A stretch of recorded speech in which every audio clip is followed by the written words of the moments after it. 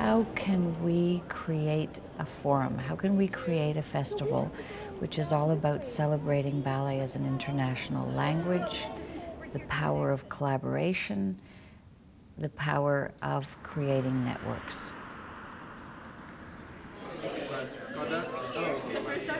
I see the school's buzzing for sure with 18 schools here, and we've been rehearsing nonstop and rehearsing with other schools, other students, in class with other students, so every day is something new. 4 shows, 3 programs, a celebration of dance as a universal language which brings out the best in human beings.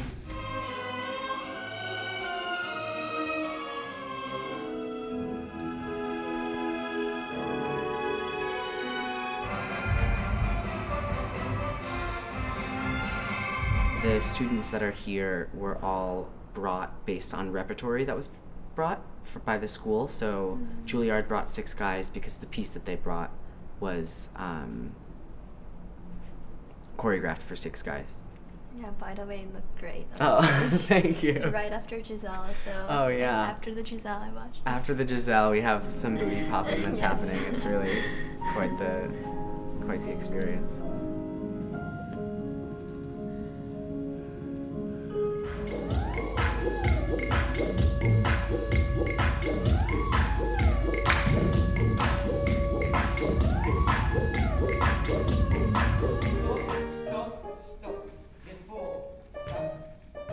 There was a commitment to making sure that all training classes were blended groups of students, that there was play between visiting teachers and NBS teachers. Beautiful backs.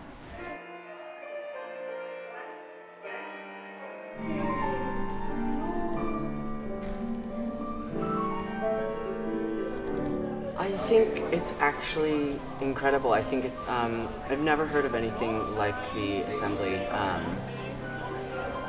It's really important, I think, to shake up your regular schedule. You spend all day with the same teachers, and though they're amazing, I think it's really important to see how people in Cuba are training and people in Paris, and how the same dance style and art form is seen differently around the world.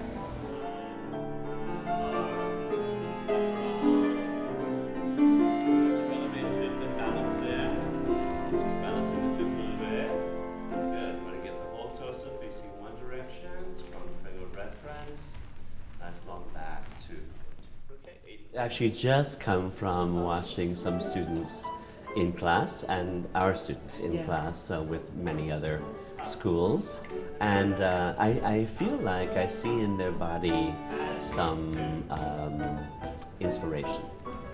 I think that they've been turned on by other dancers and other teachers and other musicians, and this sort of energy and attitude of this Assemblée Internationale in a way that's beneficial to them. I mean, you really see it in their bodies.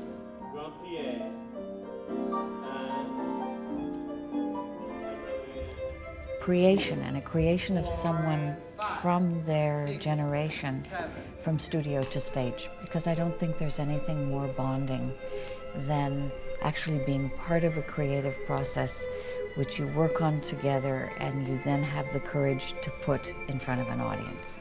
My hand, this hand, he had his hand I'm choreographing for the AI-13, which means that I create a piece and then I send my piece out in video to students from around the world.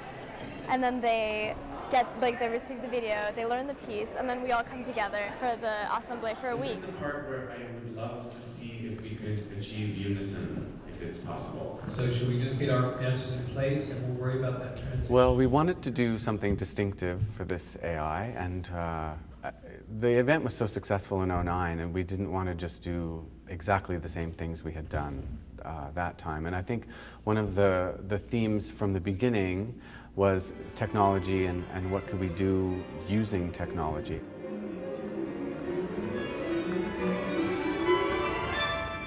We wanted to try to transcend the disconnection of the use of social media today and create relationship through it, and also convey that to the audience, to the observer. I mean, we certainly had our lights and our videos, but we managed to maintain something personal that was being, you know, a conversation between two people that, you know, expanded into this beautiful thing and then came right back down into that intimate moment at the end. So, and that was, again, the idea from the beginning between Michael and myself. Dasha, are you there?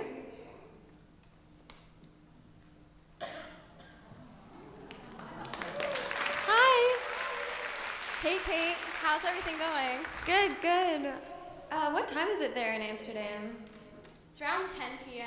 The movement that our dancers, the dancers in Amsterdam, were working with was they were improvising and reflecting on the choreographed material.